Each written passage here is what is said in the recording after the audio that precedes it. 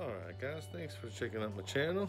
Today I'm working on taking off the spring of an ATV shock. One, I want to check to see if the actual shock inside is any good. B, if it is, I'm going to take off all this rusty stuff and basically just refurbish this thing and paint it up and make it nice. So first step, you got to get this off. On top of here is a retainer clip. You've got to press this spring. Drop inside here is a rubber bushing.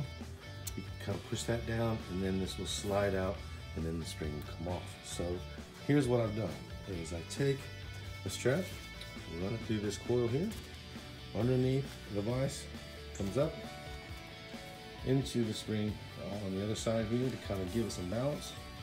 And then I take the ratchet, also bring it up under here, hook it into this hook, into the eye of this hook here, I guess, and then start ratcheting. As you can see, it doesn't take much.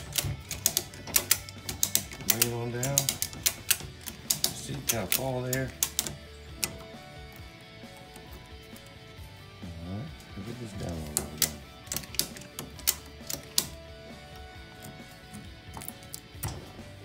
And there you go.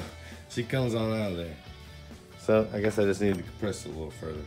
But you can see this thing's pretty rusty and crusty. And then to get it off, it's not too bad either. I'm trying to do this one-handed, so but you can kind of work the spring off a little at a time.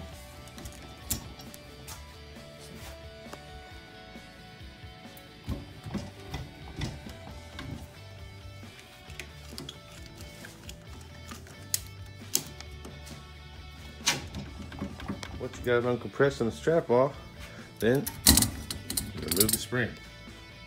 Now, what you have here is the rest of the shock. We'll test and see, is that right there. I didn't think it was any good, but it's worth showing you guys a video of it. Looks like I gotta order me a new shock. Yeah, this thing's shot. Anyway, stay tuned for more.